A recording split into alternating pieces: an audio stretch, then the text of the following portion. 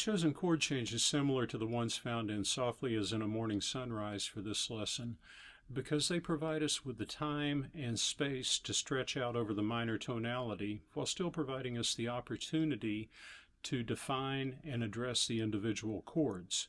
This gives us a lot of harmonic choices, each with a somewhat different sound. Now the groove with the play-along track is also an excellent platform for exploring a phrasing technique I refer to as topic phrasing.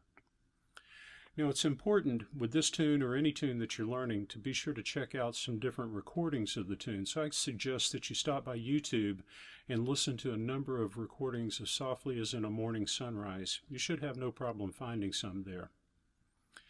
I've included the written changes, the exercises, the examples, everything transposed for tenor sax and alto sax in both the video and the written lesson. And you can find everything transposed for concert pitch instruments towards the end of the written lesson. Now, if you'd like to locate a lead sheet for Softly as in a Morning Sunrise, you can find one in Hal Leonard's Real Book Volume 2. And I'd definitely suggest that you do that. Now, I've tried to make everything as easy to understand as possible, but I will reference some of my other lessons in case there's some topics that we cover in this lesson that you might like a little extra information on. Okay? So let's get started. First, let's make some fundamental observations about the chord changes. Since it's important to identify both the key and form of any tune you're learning, that's where we'll begin.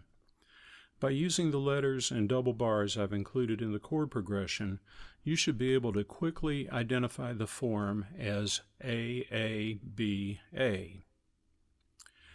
Now, while the half-diminished and dominant flat 9 chords may appear to be a bit daunting, notice that they keep coming back to D minor 7 for tenor or A minor 7 for alto in the A sections.